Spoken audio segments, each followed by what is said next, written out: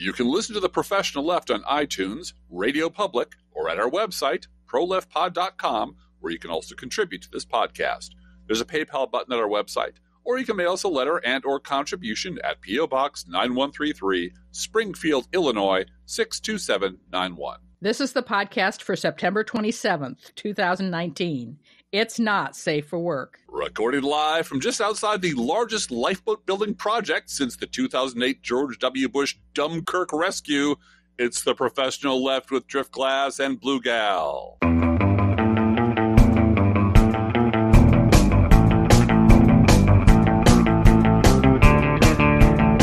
Hey there, Driftglass. Hey, BlueGal. You have in our notes, let Yes. us pause for a moment to thank the good and fluffy Lord that Yes. people got out and voted in 2018. Amen. You know what? Whatever disagreements we have, and we have profound disagreements, nothing that happened this week that advanced the cause of getting rid of Donald Trump would have happened if tens of millions of Americans hadn't got off their ass and voted and canvassed and campaigned and set money in and phone banked for candidates. Right. Period. That's just it's cause and effect, baby. That's right. Cause and effect. So let's do that again next year, shall we? Yeah, absolutely. Regardless of what happens, let's do that next year. Vote out Republicans, local to national, and Everywhere. And we had a very busy week this week. In addition to all of the impeachment news, Yes. many things happened. We want to thank our listener, Greg, who took us out to lunch, a very nice lunch. It had a great time. And I have to warn people who want to do that because this was kind of funny. We're sitting there talking and chatting, and Greg had to interrupt me and say, I am a really devoted listener to your podcast. I listen to every single episode from beginning to end. And so, no offense, but I've already heard all of your stories. Which, and that was fine, you know. No, you haven't. So I go to the B list. It would be, of course you know all about us. Yeah, you know all about us. And that's the part. It is a one-way. I have to remember it's a one-way dialogue for the most part. We do hear from a lot of listeners, and I correspond back, and I try to write back to everybody that writes in, but as much as I can. But that was helpful information to me to remember that, oh, yeah, if you've already heard all of this on the show. I don't know if you know this, Greg, but Republicans are shit. Yeah. And we can prove it, too. We had a very lovely lunch. Oh, he's a great guy. Yeah, we have a lot in common with him, as we do with many of our listeners, and it was just a lot of fun. And walking in, I was accosted by people I work on various committees with who don't know about my alternate identity. So it's always interesting. And this morning I went to the thing called the Citizens Club, and they had a panel on millennials. This is not the White Citizens Club. This is it's way too white, I'm frankly. Yeah, but this is a community building interest in making Springfield better club. This was and this specific topic today was, what do millennials want, or what do you think millennials are, and ideas, and what do you like, what do you not, what's keeping you from, just a general topic of discussion. It was very fruitful and interesting, but I knew half the people there. It was so weird. I knew them. I knew them by name. One panelist called me out by name to say, hey, in the back there. So it was, it's a nice feeling of community, and it's wonderful when we can invite people in who aren't familiar with us through our podcast into our podcast world, and vice versa. Right. And as I've said many times, you are the town millionaire without the money. Yeah. Everybody knows you. Everybody knows that you are about community improvement, workforce development improvement, making Springfield a better place to live and work and grow your family. I have the top hat and the monocle, but no money. Money. But no money. So we need you to become the $1 a year man who's actually got a salary and benefits. But I don't know if that's going to happen. But coffee with a coworker of yours. Yes, we did. Again, we had dinner with Heather last week on her way to a business trip, and then she came back, and Heather had coffee with us yesterday. So we've caught up with her again. Busy. It's busy for a small town. Busy. And I got called out by name this week also. Yes, actually, it was a month ago, but we finally figured out that email address they sent this cease and desist letter to. Yeah. Tell us. Oh, my gosh. Diamond and Silk are threatening legal action against Francis Langham of Crooks and Liars. Mm-hmm. And apparently they sent this letter. I want to thank Kevin Holtzinger for writing us and sending me links to Wonkette and Grant Stern. They also got a remarkably similar letter from, quote, Diamond and Silk's legal team, unquote. Yeah. The address of which is a strip mall in North Carolina. Not making that up. Mm-hmm. It is absolutely right out of Better Call Saul. And this cease and desist letter demanded, first of all, that we not republish their letter, which we, of course, immediately did. Yeah, sorry, dude. And secondly, that we take down a post that I did, which... Crooks and Liars. At Crooks and Liars, right. And posts at Crooks and Liars, which I'm sure most of our listeners are aware, is a video of someone talking, and then a transcript often, and then a comment about what they said. Yes. And we have been asked to cease and desist from putting up a video of Diamond and Silk because it harms the Diamond and Silk brand. Yes. How dare you quote what I said? Quote what I said directly and tell me that it's wrong. Right. So I did a post yesterday, Thursday, printing their letter in its entirety. Mm-hmm. And by the way, it is simply signed Diamond and Silk's legal team. Yes. And it is not sent by U.S. mail because that would be mail fraud. You know, it's not from a lawyer. No. Pointing out all of the case history of, you know, being a public figure, you have virtually no way to sue anyone for damages. For Larry Flint would like a word with you. Yes. Larry Flint. It's Jerry Falwell versus Hustler magazine. You know, I can call Diamond and Silk people who have sex with their mother, as Larry Flint did. Everything but a child, right? Absolutely illegal. Yep. And because they are public figures, they really have no recourse. It's unless I do something that is violent against them, you know, which clearly, if I incite violence against them, that is of course illegal. But making any comment about anything they said is not. And so I actually gave them better legal advice with case law references than their quote unquote legal team did. I foresee a new sponsor for this podcast next week. Yeah. Have you been injured by someone quoting your own words back to you? Contact. And we'll come up with a name. I mean, a lot of people said Dewey, Cheatham, and Howe, and Better Call Saul, and all of those things, but we will come up with something. Jay Cheever loophole, because that's Groucho Marx, and that opens up a whole menu of things, you know. Right. One of the great quotes in that movie, by the way, was looking directly into the camera and saying, how do I get that money without the Hayes office getting mad at me? So, right. But we really do need our own legal advertisers in our fake podcast. We have everything else. We got food, we have flowers, we have going away party. We have everything you can imagine, but we don't have a legal team yet. Well, no legal team, but we know what we do have, Driftglass. Inspired by one of my Twitter followers, and also by the fact that Donald Trump 2020 and the Republican National Committee immediately started a fundraiser after Nancy Pelosi announced impeachment, as if they had the letters all ready to go. Yeah. And raised $1 million in one day. Wow, that's a lot of money. For the impeachment task force of the Republican Party. Like it was ready to go.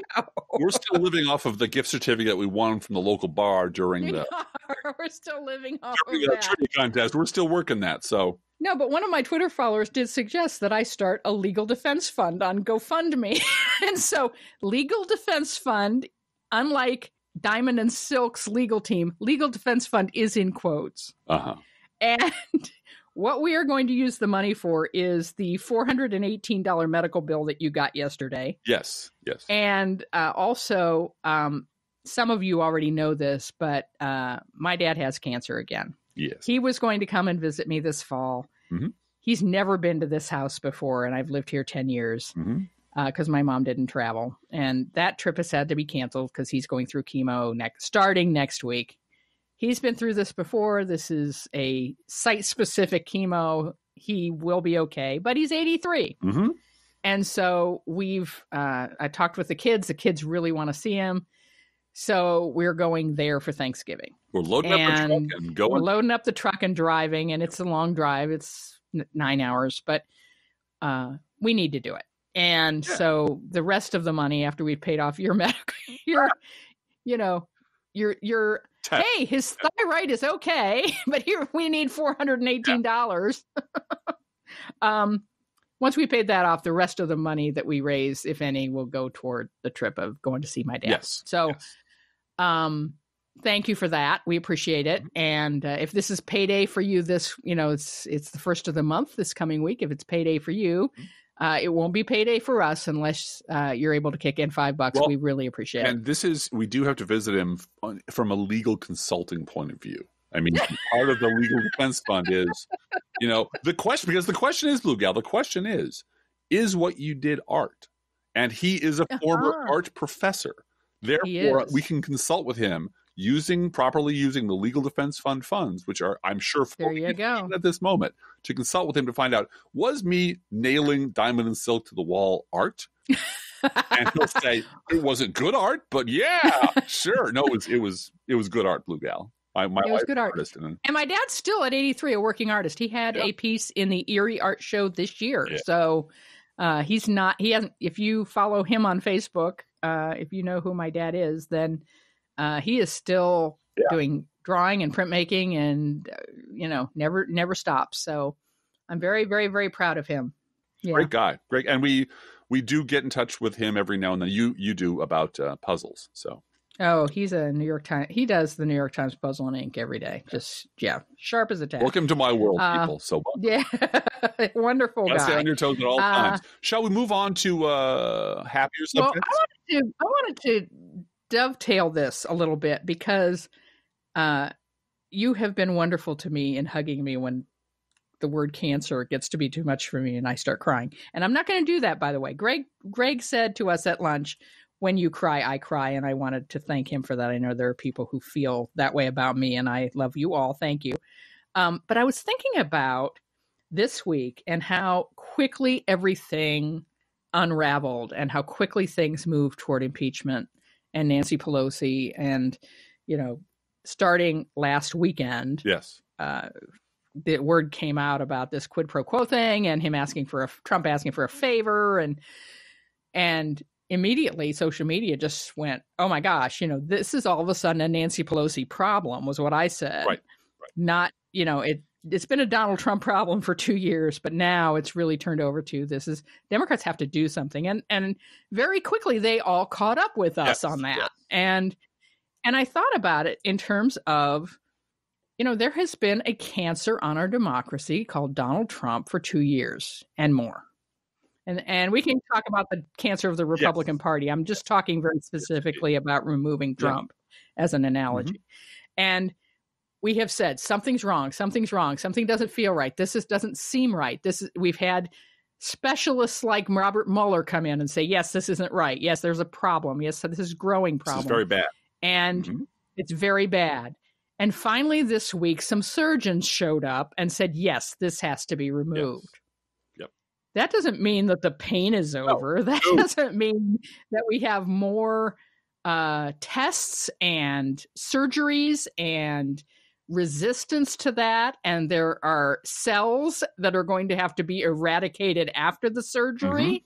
Mm-hmm. And there's a lot of denial going on in the human family of the United States. Yeah. And that analogy fits in so many ways. But finally, we do have a team of people who, unlike Paul Ryan, are actually taking the power they have to start to do something about it. Yet all of that is true. And Republicans want to make sure, okay, whether that's true or not, we get to keep chain smoking, right? I mean, that's okay, right? Can we? No, you have to stop being you. You have to stop being this. The thing that caused this has to be stopped as well. Mm-hmm. And this is the day that it burst through the rib cage. Right. And came out in the open, and the big, sweaty, bloody alien head stared us in the face. oh, yeah, that's really bad. That's going to grow, and it's going to eat the crew, and maybe we should stop it right now.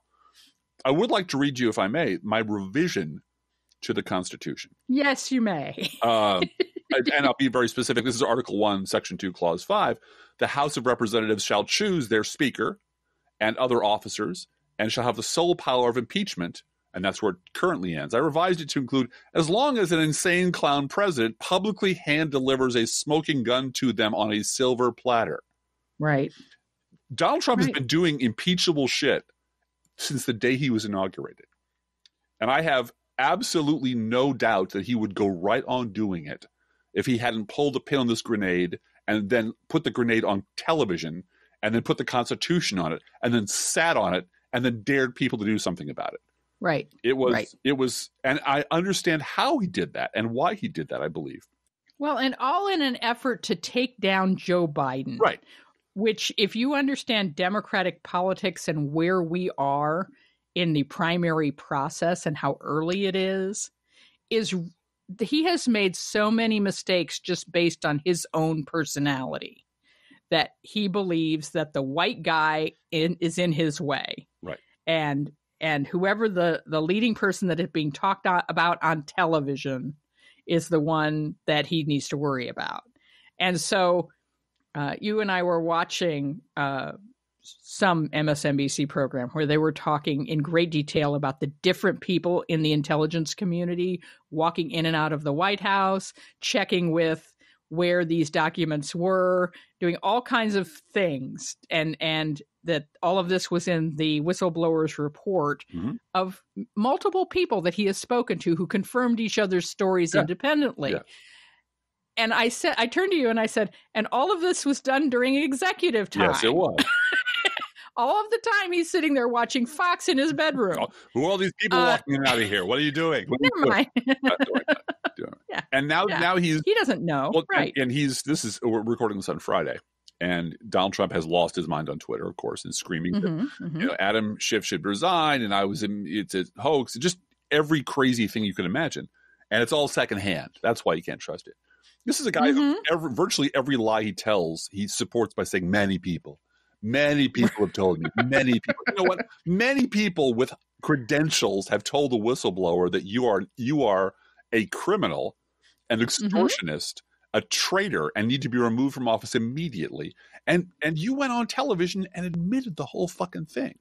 And release the write-up of it. Yes, yes. This is what I'd like to spend a little bit of time talking about, if you don't mind. As you might know, many, many years ago, in a land that time forgot, I coined a term called, an expression called the tribe that rubs shit in their hair. Right. And it failed to catch on with the kind of fire I had hoped for. So you're going to try again. I'm going to try again. I'm just going to keep beating this horse. But it's shorthand for how debased conservatives and Republicans have gotten generally over the last 30 years. They only interact with each other.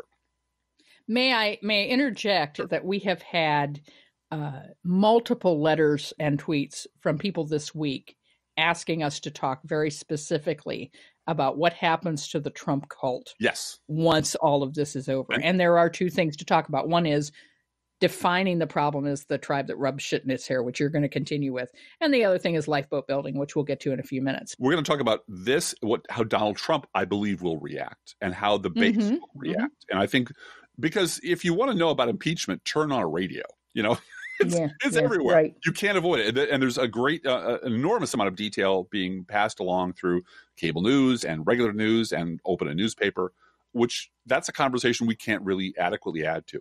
But I think what we can do, because we've been doing this for so damn long, writing about Republicans and thinking about it, is talk about how it is that Donald Trump came to believe that he could just say this shit and release this transcript and it would be okay. And it's because he is the ultimate crazy Uncle Liberty. He is. He is the pinnacle of power given to crazy Uncle Liberty. He is the chieftain of the tribe that rubs shit in their hair. There you go. And he lived because they live among each other. Now, this is something, if you live in D.C., if you are an op-ed writer or a pundit, as we have learned over the last 15 years or 20 years, and live inside the Beltway, it's a complete mystery to you because you've never... Or Manhattan as well. Yeah, Manhattan or LA or any place that is inside the media bubble. All of this is a complete mystery to you because you've never met an actual Republican in your whole life. You have met David Brooks Republicans. You have met a small clique of elite, mostly white, mostly beard-stroking, interested in the stock market, concerned about their portfolio Republicans who believe none of the shit they tell the base. Right. There's two sets of books. There's one set of books, which is the bullshit you feed the base. That's Solyndra and Benghazi and Vince Foster. Mexicans are rapists and they're invading the United States. And these are done by executives at Fox News and executives on Hate Radio and the leaders of the Republican Party. And this is Newt Gingrich's whole shtick. Just keep dumping poison into the body politic to keep the base dumb and paranoid and racist and terrified and willing to do whatever you tell them to do because you scare the shit out of them and you've turned liberals like me into demons who must be destroyed. Republicans understand that's one set of books. The other set of books is what they really want to do, which is cut taxes, get rid of social safety net programs, deregulate everything, and pack courts. That's all they care about. Money and more money. And that's it. That's all they care about. They don't care about the planet. They don't care about their neighborhoods. They don't care about you or me or your kids. That's all they care about. So to get the second thing done, they have to get elected. They have to keep getting elected. So they need a base that is dumb enough and dangerous enough and paranoid enough and frightened enough to keep going to the polls under the belief that Solyndra, baby parts, Vince Foster, blah, blah, blah, blah, blah. Right. And so they need the courts to protect their minority power. Yes, exactly. So they need to keep gerrymandered districts going and voter suppression going and make sure that whatever, if their base turns out and votes based on fear and freaking out. Absolutely. Then they'll win because they've suppressed everybody else. And a key part of this is when George Bush's administration was riding high, they were completely in favor of Bush. He was the greatest president ever. The minute it collapsed, they all flipped on a switch, and suddenly none of the people ever heard of George Bush. And then along came Barack Obama. And Barack Obama was everything that you would want in the temperament of a president. His policies I have a problem with, but he was calm, he was rational, he wanted to cooperate, and that wouldn't do. So he needed to be the greatest tyrant in the world. He needed to be the worst fucking president, most lawless. From month one, from January of 2009, he had to be a tyrant. A lawless, Kenyan-born, communist cell tyrant. And of course, they'd already have a base that had been self-lobotomized to the point where they would believe anything. They believed that because they needed to. Because if it was true that Obama was a decent guy and Bush was a lunatic and a disaster, that means that everything liberals said was true, and they'd rather blow their heads off than ever admit that. So that can't that can't be allowed. So Obama's a tyrant, a lawless tyrant who has czars who do terrible things and want to come and kill your grandmother and make your kids gay. All of this shit they believe. So what does that mean now? Well, it means, according to Donald Trump, because Donald Trump ingested all this shit and believed all this shit and doesn't really care about the second set of books. Doesn't really care about. He's the first candidate who fed the right directly, the first major candidate to give them a direct cardiac needle to the brain of all the bullshit and bile and racism that they had been craving from a leader for decades. He gave it to them straight, uncut, exactly what they wanted. And what does that mean? Well, it means that the presidency is a lawless institution. And since Barack Obama got to be a tyrant and break the law all the time, I get to do it too, because there's no consequences to this. I'm going to break the law whenever I fucking well feel like it, because that's what a president gets to do. Because Obama got to get away with it. Nobody impeached Obama. And so Donald Trump really believes it's okay to do this shit because that's what a president gets to do, because he believes that that's what Obama did.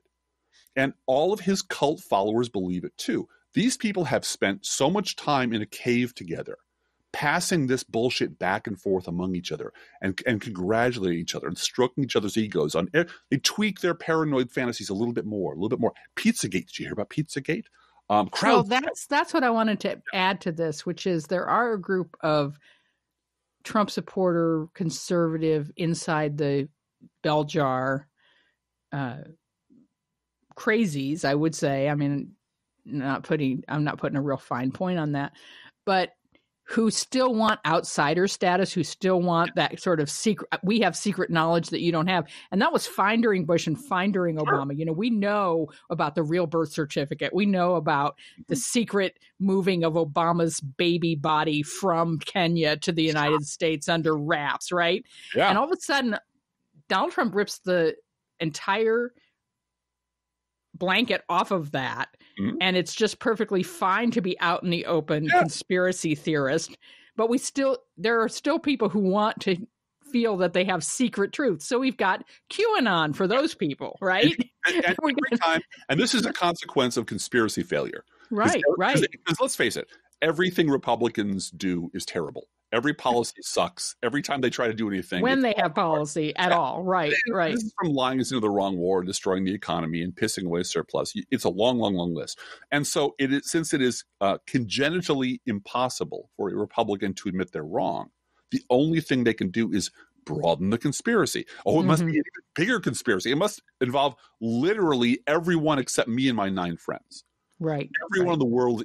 Now they're in a Philip K. Dick novel where the entire world is conspiring against this poor little group of white saviors who want to save America from the brown horde. And Donald Trump is the first president who has completely ingested the poison and has taken it to heart. So that's why he's over in Ukraine saying, or on the phone with the president of Ukraine going, the CrowdStrike thing, the server, you have that, right? Yeah, it's like, right. And you have Vince Foster's body, right? You can fly it back here we know where it is. We've seen the documents. And he's gone full Alex Jones. And there is no one left around him or in the Republican Party anywhere, because either you're Hugh Hewitt and your head is so far up his ass that you can't see daylight, or you've decided to become Joe Scarborough. In which case, Donald Trump's always been a Democrat. He's a Democrat. He's a Democrat. And he said this morning, Joe said this morning, Republicans on the Hill loathe Donald Trump. He's crazy. They don't like him, and he doesn't get to anything after the but he's a Democrat. He gave to Chuck Schumer. He gave to elected representatives and senators from New York. So, of course, they were Democrats. And he did that to buy favor and influence. He's an opportunist. Because he's an opportunist, yes. And if he would have been in the 1800s, he would have given to the Whig Party. Anybody who can get him access to power, he's willing to pay him money. That's who he is. So he can stand on a stage with a big check or stand on a stage at a charity golf tournament and be accepted, and Hillary Clinton will come to his wedding, and that makes him a powerful celebrity in New York City. So, and that's the thing: the crazier and more despicable and more the more ludicrous the shit in their hair gets, right? The more they earn the praise of their peers. And so Donald Trump really thinks he had a perfect phone call. It was beautiful because it met all the criteria for a tribe that rubs shit in its hair thing. It's look what I did. Look at this great. I'm giving the United States to Russia to own the libs. Right. And there are 30, 40 million Americans who think that's perfectly okay. Perfect. That's why his numbers will never drop below 38%, 39%. Right. And that's why impeachment is 49-49 right now. And that's as good as it gets. Yeah. That is as good as it gets. And it's never going to get any better than that. You've got to get over the fact that you'll ever reach these people. This is something I had a little disagreement with Norm Ornstein today. Because Norm Ornstein, I like him, and we do actually exchange. We honor him, absolutely. He's one of those people who was right about the right for a long, long time, and it cost him materially and professionally because he was shut out. Can't be saying that shit that's true on the air. You'll fuck up our ratings. But there are too many people like him who say, doesn't Trump realize? Don't these people realize? I think he was talking about Matt Gaetz specifically, that they will look like fools if they just stand up and rant for 30 minutes and don't have any facts to back them up. And I always ask the same question: fools to whom? To whom? Yeah, the base loves this shit. You gotta, and this is what is so frustrating is. You and I live in the world, and we really do understand these people and how they think and how they react and how they will react, which is our next topic. But people inside the Beltway still make this mistake that, well, of course, if you make this big a fool of yourself, if you shit yourself this badly in public, like, do you remember the Bush administration? Yeah, Do at you remember all. how bad things got and how horribly, horribly wrong they were, and all the people who were horribly wrong and fucking terrible, from Rich Lowry and Jonah Goldberg and Michelle Malkin to Hugh Hewitt to David Brooks, all of them still have jobs. Right. All of them still have jobs. There's no penalty for being that fucking wrong. You'll get promoted sometimes. So quit thinking that some threshold will be crossed beyond which these people will simply have to admit that the right is insane. Because that will never happen. It will never happen. The demography will have to sweep these people aside, not reason, because reason is, they have given up reason. So that was generally speaking the tribe that rubbed shit in its hair, and why Donald Trump doesn't understand why he did was wrong, why his base do not understand why he did was wrong, and why Fox News, frankly, is cracking up right in front of our eyes. They are having a civil war right now, or at least there's cracks in the hull of their ship, because they have to take this very large Trump TV ship and pivot it at some point. And they're going to have to throw over the side of the ship Jeanine Pirro, Tucker Carlson, Laura Ingraham, and Sean Hannity. Now, Hannity is retiring in 2021. But this shadow TV cabinet that Donald Trump has, there are just too many receipts. Yes. That we all have video clips of them bowing down and praising Trump and they cannot turn the ship of Fox against Trump without jettisoning these very popular hosts. And now, but that leads me to the next interesting question. The 30% or so of the population who needs this like a drug, and who will go insane if there's not someone in a suit on TV telling them that they're patriots and everyone else is a traitor, they're going to go someplace. Well, there are a number of clues out there from the past that we can look at to see what they're going to do. They will go someplace and they will spend money there. So there's a market for them. And that's why I look at CNN, I look at Fox and go, someone in the cable news business is going to find a way to tap into these people, because the Republican Party still needs them for votes.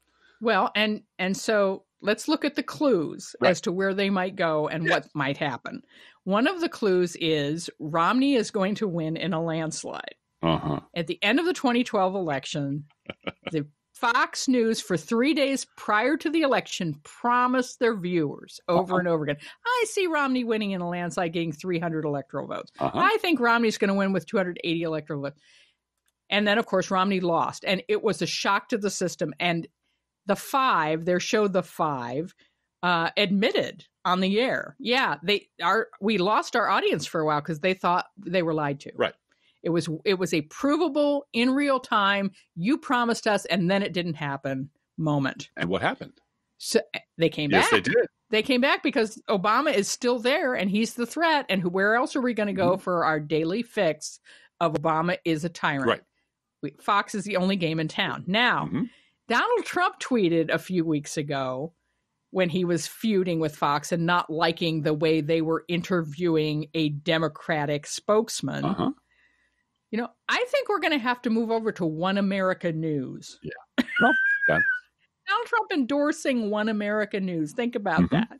The so-called president of the United States deciding that this web publisher of conspiracy theories, again, the people that want absolute undying loyalty to the Donald Trump cult, as long as Donald Trump is alive, are going to find somewhere on the internet to get their news. Yes.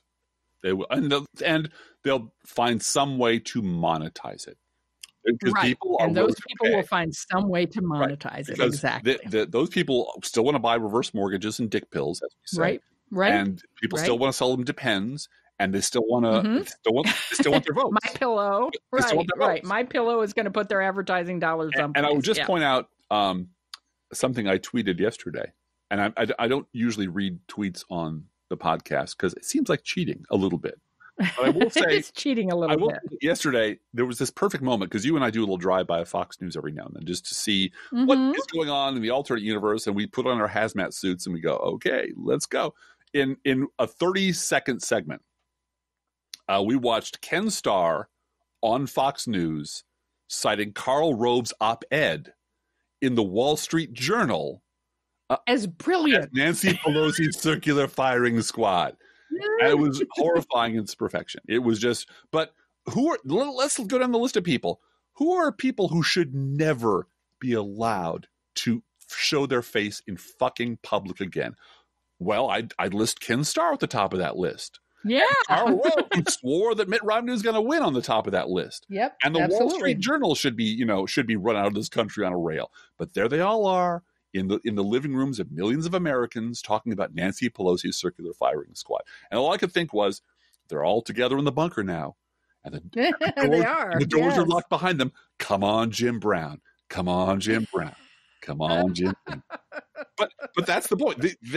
Nothing is going to stop this from reconstituting itself under some new guise because there's too much money, too many votes depending on it. So we can accurately predict that these people aren't going to go anywhere and they're going to find someone, maybe the Breitbart people will fire something up. I don't know. Yeah. They'll find some outlet to talk to. Now, what Trump will do interests me. My mom, back in Watergate, the Watergate days, I recall her saying she was concerned that Nixon would roll tanks in the streets. Yeah. I think a lot of people were worried about that. I don't think Donald Trump is going to be removed from office because I don't think that you're going to find enough Republican senators who are going to vote anything other than present. Unless Mitch McConnell can find a way to make it a secret ballot, there's no way. Or unanimous, which also I think is near impossible. If it can be a voice vote, if it gets that bad, where he just says, okay, everybody raise your hand because we're going to get rid of this guy before the Iowa caucuses. If that becomes the decision, then yeah. But that unanimous vote in the Senate would shake the world.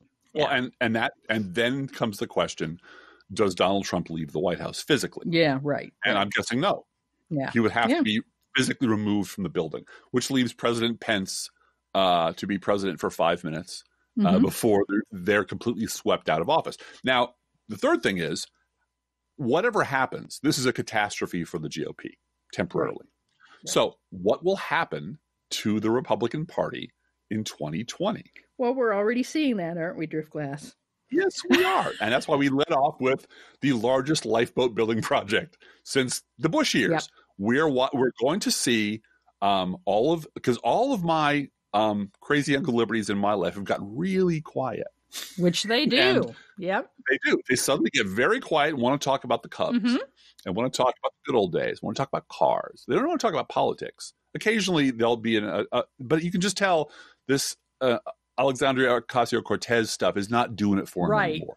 They remind me, the physical manifestation of what they're like was Trump's speech at the UN. They're just reading the fucking lines. I'd rather die and be elsewhere. It's just this zombie recitation of obligatory talking points that you just like, oh, geez, he doesn't want to do this job anymore. Yeah, and he thinks that talking slow and deliberate and like I'm dead is presidential. They're going to find another Bush off machine. Right. Or they'll try. And they're working on it right now. And really, liberals, fellow liberals, brothers out there, sisters out there, our job this time has to be, because the New York Times is going to take the lead in this. Because they did a both sides headline this week. They did. And they published information about the whistleblower. They partially doxed the whistleblower and then turned around and said, what do you expect? We're great. We're the news. Again, setting off a million jokes about, I'm sure glad Deep Throat didn't go to the New York Times. Because, this starts at the top. This is Dean Beckett, who is clearly, here's the thing. He is up to the job he was hired by the Schultzberger family to do. Absolutely. Which is to completely, throw up the barricades, appease everyone, have a bunch of hot takes, keep Brett's, and this is something that happened this week. I'm skipping around a little bit, but it does bear on the subject. While we were all paying attention to the impeachment fireworks, Brett Stevens, as the Gypsy Woman predicted, scuttled right back onto the op-ed page of the New York Times for his shitty, awful, liberals are making a huge mistake. Actually, I think I have it written down here. Yes, Pelosi's bad impeachment call. The speaker's haste may end up helping the president. Right. Yeah. And so for all of the hue and cry over Brett Stevens' incredibly awful, despicable, Twitter meltdown. Filthy, yeah. It was take on seeking out a college professor and then getting hysterical over being called bedbug and then basically saying it's as bad as the Holocaust. And going on TV and doing it, and then stomping off of Twitter. From my remove, having covered his elder brother, David Brooks, for 15 years, going on 15 years now, I knew nothing was going to happen to him. Yeah. There'll be no consequences at all. There'll be no consequences at all. But so what do Democrats need to do? We need to do exactly what happened to Donald Trump after he said crazy things in public. We need to find the pressure point right on the carotid artery of the media and push there hard. Right. When you see a lifeboat builder, it can't be 2 or 3 people tweeting and a couple people emailing and posting. But if you get several hundred people dragging someone on Twitter, if you get several thousand people making a hashtag out of Joe Scarborough, he's not a fucking Democrat. Right. Eventually, they do get the word. It might be for a day or a week or a month, and here's where I take a little bit of a small pleasure, a little bit of joy. If you go to the Merriam-Webster dictionary, the place that has dumpster fire but doesn't correctly attribute it to me, there is a new word in the Merriam-Webster dictionary. Would you like to tell people what it is? It's both-siderist, right? It's both-sidesing. Both-sidesing. Both-sidesing. See, it should be both-siderism, but... It should. But both-sidesing is acceptable to me. Yeah. And it's defined as when equal coverage leads to uneven results. Yep. We made it, guys. We're famous. We did it. We did it. The term both sides, both-siderist, both sides do it. And this is, believe me, we're one small wave in a tide of people who've been doing this for a long, long time. Right. But both sides do. It's now a punchline. It's a punchline. And we should mention Chuck Todd taking a little sip of Driftglass juice this week with Senator John Kennedy of Louisiana, who wants it to be both sides, and 50-50. We should be investigating both sides. Right. And he just lost it. He lost it and said, look, we have investigated. NBC News has investigated these claims. The timeline, by the way, of Joe Biden's son and the corruption that was investigated do not match up. You cannot put Joe Biden's son in a place where this natural gas corruption happened 2 years before he was there. So it's a nothing story, and it has been investigated, and it's a nothing story. So investigating Joe Biden is not going to happen. It's the on day one, you can say the crime occurred 2 years before he showed up. Period. That's it. Well, but you identified the correct pressure point. The pressure point are people in the media who decide what we will talk about and how it will be balanced and covered. It was the reason Hillary Clinton got clobbered. There are lots of reasons. One was Benghazi. Matthew Dowd, who's the chief political analyst for ABC News and who blocked me for asking hard questions like this and called my readers and listeners stupid for listening to me, said publicly that anytime you talk about Donald Trump, you have to talk about Hillary Clinton. Period. Whatever you cover, you have to do both at the same time, or you're not being a good journalist. You're being naughty. Now, mind you, this is, in the last month or 2 or 3, he's been, I don't understand all this both side stuff. It's bad journalism. We should just talk about the truth. And I'm glad that he has had yet another psychotic break, because this is the guy who was the architect of Bush's win in 2004. So his life has been a series of psychotic breaks from previous personalities, and I understand that, and that's fine. And I'm glad that he has seen the light. What troubles me immensely is that part of the weapons that the media uses against us is strategic forgettery. Right. The idea that Matthew Dowd has a past, and his past is full of really shitty, awful things that should have disqualified him from his job, and they didn't, and they don't. And I'm fine with the fact that he now has woke up, but I'm not fine with the fact that he doesn't acknowledge that the past happened.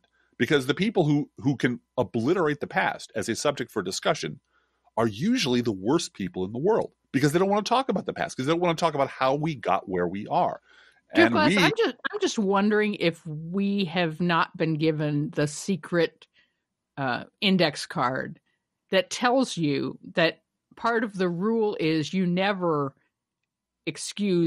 bring up what a pundit said yesterday, regardless. I mean, we know that's the David Brooks ironclad rule that I came up with, right? It is. But maybe it's the truth for everybody, that this is the rule of Washington, D.C. You are here for hot takes on today's news. And if you were wrong 3 weeks ago, nobody gives a shit.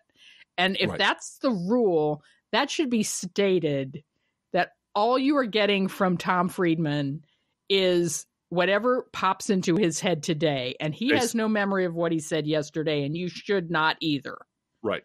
And you know what? I'm sure there's a term for this psychological disorder. Right. Exactly. Exactly. I mean, no long-term memory. It's a brain disorder. Right. It does not teach us anything. That's the point. Yeah. Well, and Orwell said, I think he who controls the past controls the future. Right. Well, and also,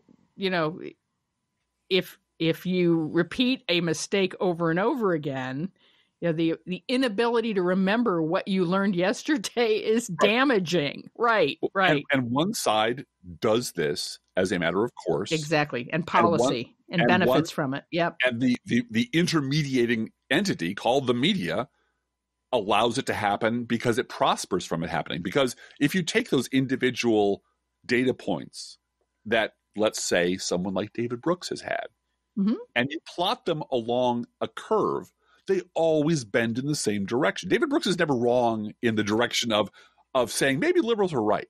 Right. Maybe liberals are right. His take is always both sides are very, very bad. Both sides are. In fact, his headline this week that went right under Brett Stevens was, yes, Trump is guilty, but impeachment's a mistake. Yeah. This political brawl will leave Trump victorious. This is the same guy who told his readers, in 2014, the Republican Party has finally purged itself, cleansed itself. Of Bush, yes. Of Sarah Palin. Oh, wow. All the crazy shit. No, the Republican Party used to be weird and strange. People were freaked out, but that's all over now. This was literally months before Donald Trump announced for the nomination. This is the same guy who said, don't worry, it's going to be Rubio. It's going to be Rubio. Everybody calm down. So if you plot David Brooks or Hugh Hewitt or Brett Stevens or any of these clowns data points over time, what you find is they're always wrong. So that leads me to ask the same question I think I started off with, is what is it about the wrongness of David Brooks's takes and Brett Stevens' takes that leads the Schulzberger family and Dean Beckett to hire them and keep them on staff and just pretend it's not going on? And I really do believe, if I can share with you one quick story, a local wingnut acquaintance of mine several weeks back overheard me talking with a friend about the New York Times and the bias. And, I'm always up on my goddamn soapbox everywhere I go. When I'm among friends, this personality comes out minus the swears. And this was during, I think, Brett Stevens' meltdown. And he came over and said, the reason Brett Stevens is on the New York Times, writes for the New York Times, is they won't put any goddamn real Trump supporters on it. And you know what? There's a lot of wisdom in that. Because if the New York Times wants to accurately represent the opinions of intelligent or well-spoken or political factions, political parties, beliefs, ideologies on their op-ed page, Brett Stevens and David Brooks represent no one except a bunch of plutocrats in Washington and a bunch of Manhattan, college presidents. Right. Of whom, none of whom have ever met a real Republican in their lives. Elite college, deans. That's about it. People who go to Aspen Institute and TED Talks. That's all they talk about, and they all have the same opinion. This very narrow gauge opinion. So I'm sure someone has mentioned to Dean Beckett and to the Schulzberger family that there's an entire Republican Party out there in the world that runs for office and has people like Matt Gaetz and Louis Gohmert and Mitch McConnell, who are truly evil people and who have a huge following. And there's this guy named Rush Limbaugh. Have you heard of him? And there's this guy named Sean Hannity. Have you ever watched what he says? And those voices are the true voices of the Republican Party in this country and have been for 30 years. Now, the New York Times has two choices. Actually put someone as despicable as Matt Gaetz on their op-ed page and just let him run. Or continue to lie to themselves and lie to their readers and pretend that David Brooks and Bret Stephens represent anyone, and to give them all the time and space and money and opportunity they want. And no matter how badly they fuck up, keep pushing them, keep them up there, because those two guys and the people like them across the spectrum do exactly what that tiny, tiny band of elite media people want them to do. They tell them fairy tales. They tell them comforting stories about an imaginary American, imaginary Republican Party, an imaginary unity, an imaginary polity that doesn't exist. And they really want it to exist. So maybe if they clap loud enough and they keep putting these idiots on op-ed boards, they'll wish them into existence. Meanwhile, we're out here going, I cannot believe that the America's newspaper of record sucks this bad so consistently every week that you can predict how badly they're going to fuck something up. Oh, and I could not have predicted that they would put both sides in a headline this week. I didn't know it would get that bad, but it did. Yep. And they mix that up with various six guys in a rural diner stories. Right. Who they've interviewed countless times before. And these are people that have attended Trump rallies 23 times, have a picture of Confederate heroes hanging in their living room, and yet they are portrayed on the pages of the New York Times as swing voters. Right. Or the Washington Post. Absolutely Washington Post as swing voters. It is absolutely predictable. These are lifeboat builders, and we've got to burn the lifeboats. Driftglass, we are running out of time. Let's roll, baby. I want to make sure we mention Rodney Davis, our congressman, who you call him inert carbon Rodney. Very good. Yes. He thinks impeachment's a big waste of time, And he issued a stern letter condemning Democrats for using a, quote, political consultant, unquote, to advance their, quote, liberal agenda against the president, unquote. Yes. What he's referring to is the 30 minutes at the end of Corey Lewandowski's freak show when Democrats used an actual prosecutor to cross-examine Lewandowski and catch him lying and humiliating himself over and over again and admitting that he lied to the media repeatedly. Yeah. That's what he got mad. That's what Rodney Davis will get up on his hind legs about. The other item that I want to make sure we don't miss is Newt Gingrich is this week busy promoting his daughter's new book entitled Our Broken America, Why Both Sides Need to Stop Ranting and Start Listening. Can't we all just get along, Driftglass? Newt Gingrich's daughter. Kid. His daughter has a book called Our Broken America. Our Broken America. Why do we yell at each other? Why is it so sad? It's because of my dad. That's why. My dad is the devil. My dad is the devil. That's why. That's what she should have called her book. My Dad is the devil. when this was sent to me, I thought it was a parody. This can't possibly be true. Yes. And it is true. Anyway. She has inherited her daddy's shamelessness is what has happened. Yeah. We call that Cheneying.